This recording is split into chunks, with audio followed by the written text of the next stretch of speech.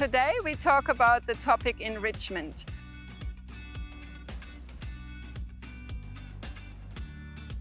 What is enrichment? Anything what helps our dogs to use their senses. This could be by sniffing, chewing, watching things, problem solve. They all could be enriching activities. So I'll give you some examples today. You could go and use random objects in your home environment and just drag them out into your backyard while your dog is inside, for instance. And then you send the dog out and just sit back and let them observe how they are engaging with those objects you have put out for them.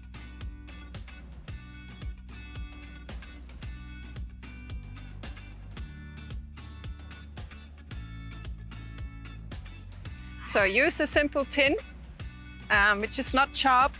Put your food in it, give it to the dog, and let them work it up.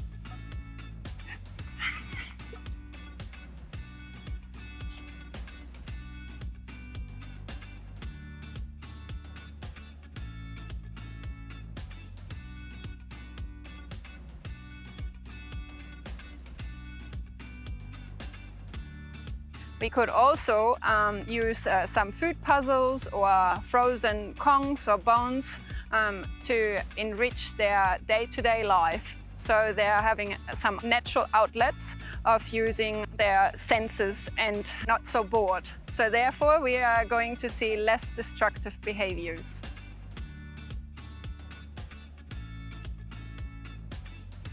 Feeding your dog a bone has lots of benefits because the dog can actually clean their teeth. They are occupied for maybe 10 minutes, 15 minutes, depends on the animal and the bone you provide. So you should go and watch your dog to see what bone is appropriate for their size, their life stages, but it should be definitely be provided to help them to use their beautiful jaws, to rip things apart and to chew on things, as it is an enrichment for themselves.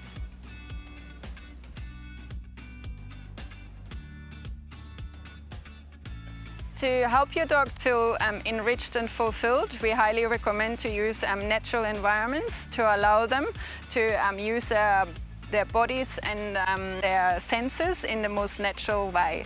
If you like to fulfill your dog's senses, go and slow down. Allow them to go and smell the world around them instead of just marching around.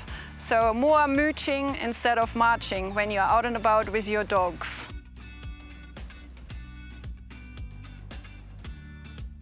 You use enrichment, the important point is that you observe your animal and actually make sure that it is enriching for them and it doesn't frustrate them, or maybe sometimes we choose something what is too boring for them or has no interest. So observe your individual dog and see what they like and dislike. The benefit of enrichment is that you're allowing your dogs to use natural instincts. You allow them to use their senses to their full potential and providing them with opportunities to use their natural behaviours of scavenging, seeking, scenting.